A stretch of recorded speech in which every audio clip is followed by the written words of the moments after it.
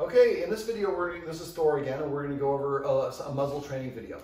Now, first of all, a couple things with the muzzle. This is a Baskerville muzzle. It's plastic. You see he does not have a good association with it. Yes. And this is plastic only, so they can actually bite through it. Now, when you're sizing a muzzle, and these guys, this is the most common one that people get. Well, the one that everybody wants to get is the one you shouldn't get, which is a snout muzzle. It goes around the snout and prevents them from opening their mouth. That can be dangerous because the dog needs to be able to open its mouth and breathe heavy. When it's stressed out, which is usually when you're using a muzzle, that's not a muzzle you want to use, but it's the one that looks better, so it's what everybody uses. Now, Baskerville has no plastic in it, or no metal in it, so a dog technically can bite through it. But I was telling the guardian, if you're using a muzzle, you should think of it like if you're a mountain climber and you have a safety line.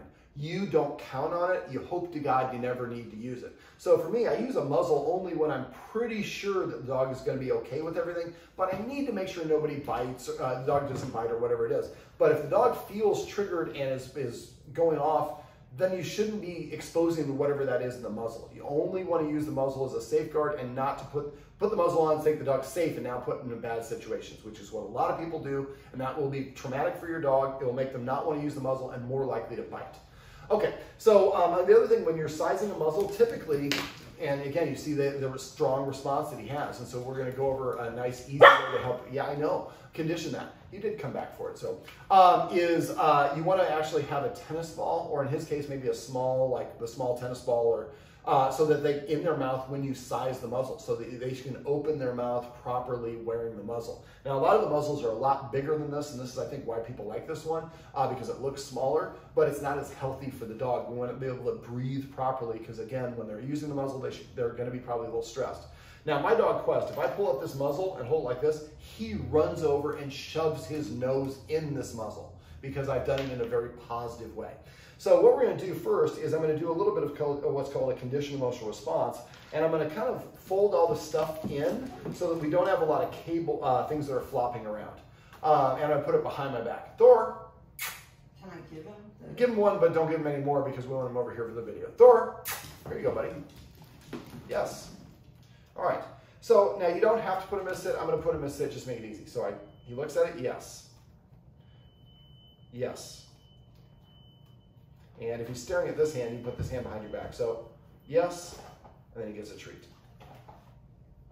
Yes, and he gets a treat. So all I'm saying, all you got to do is look at it. You don't have to put it on. Yes, and it goes away. I say yes for looking at it, then it goes away, then he gets a treat. Sit.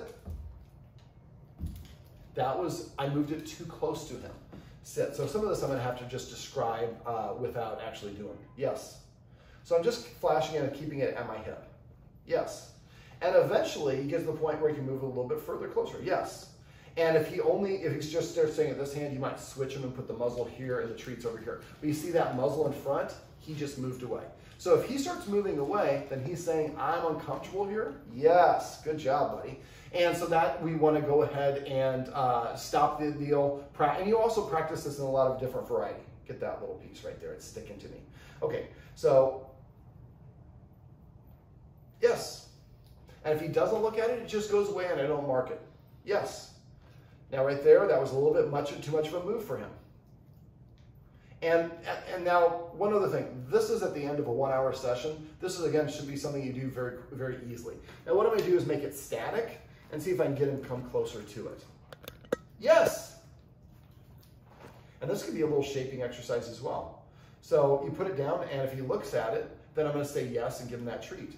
I'm going to put the treats back here. Now, right now, I'm the bigger distraction. But if you normally put it down, he just looks at it, and then, yes, you give him a treat. Now, to spike the punch, so to speak, I might go like this. That's actually, I made it harder than I normally would like. Yes.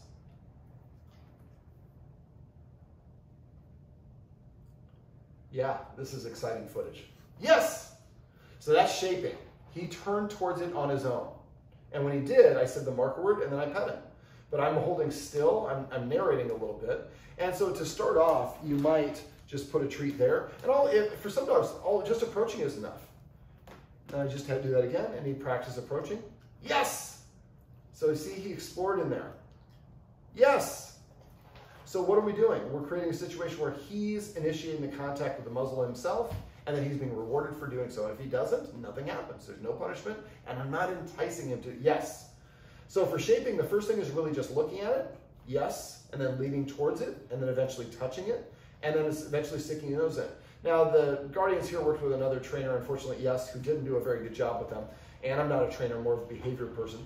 But she suggests smearing peanut butter, and you can do that. I usually prefer not doing it with I'll describe the next couple steps. Let's see if we can get one or two more looks. And if he gets stuck and he doesn't look at it, again, just drop a treat near it. Again, like the hand video I talked about above, we're just creating a situation where he does the action a couple times on his own. And that was pretty close, buddy. That was almost there. But you see his body, he's a little, I wouldn't say stiff, but he's not relaxed. But yes. Yes, there we go. So again, for a warm-up, if he has difficulty with this one, just put it there. And if he, yes. And if he won't come near it, put it over here. It doesn't have to be, he doesn't have to go all the way to it. Yes. And what we should see, like I said, is him going into it further. And every once in a while, you maybe put one in there. So yes. So yes. So we want him, yes, touching that muzzle. Before, now when I'm holding the muzzle, that's different. But when it's on the floor, it's not moving around, yes. And right there, that wasn't the full criteria we're at, but it was a little bit of a motion of, yes, getting towards it. Probably should have waited there. He probably would have gone a little bit further. So we'll see if we can achieve that a little bit. Yes. So this is going to be something, again, I'd like you to do, and maybe, yes, one or, maybe 2-3 minute maximum. Yes.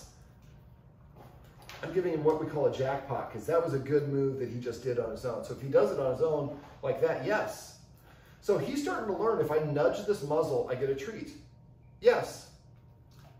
And again, we're doing it completely positive, and we're force-free. He's doing all the work himself. And so we'll see if we get one more, and then I'm going to talk about the next couple steps. You probably won't like it. You'll probably want to move away. Now, if he gets stiff, start staring at those hard eyes or things like that, do a timer when you're doing this so you know how long you're at it, and don't practice to failure. Practice successfully so that it's just a good, positive experience for him. Yes. And I'll put one more in there. There we go. Oh, that's not quite in there, is it? Yes, there we go. Okay, so now he's a little bit more relaxed. Yes. I didn't think he would get to that point. Let's move you over here so we have better camera presence.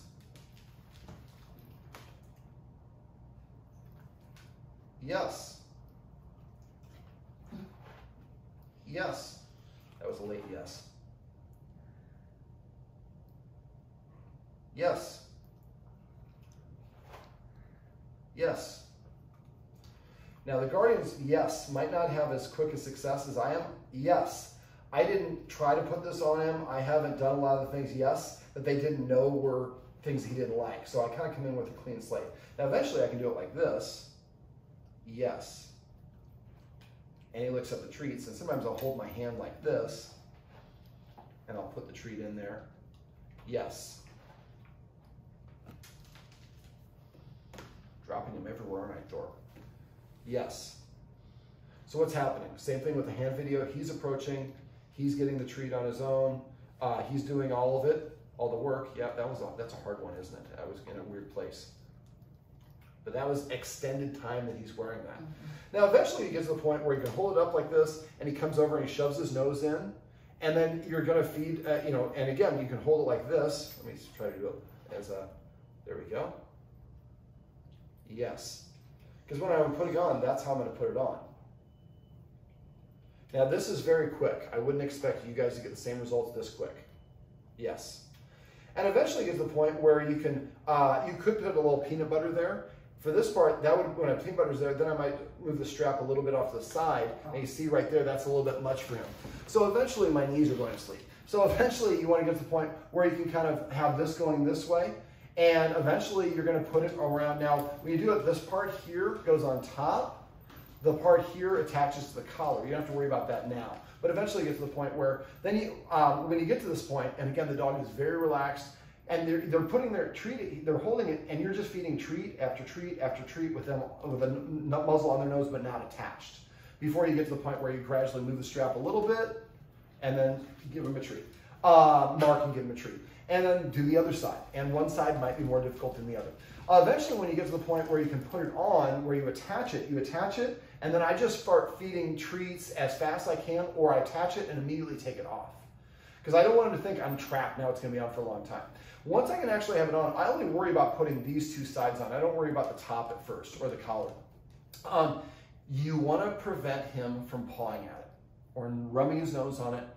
You want to be thinking, when this son of a gun goes on, I get a copious amount of treats. So at first, I mean, like almost as fast as you can give them to him.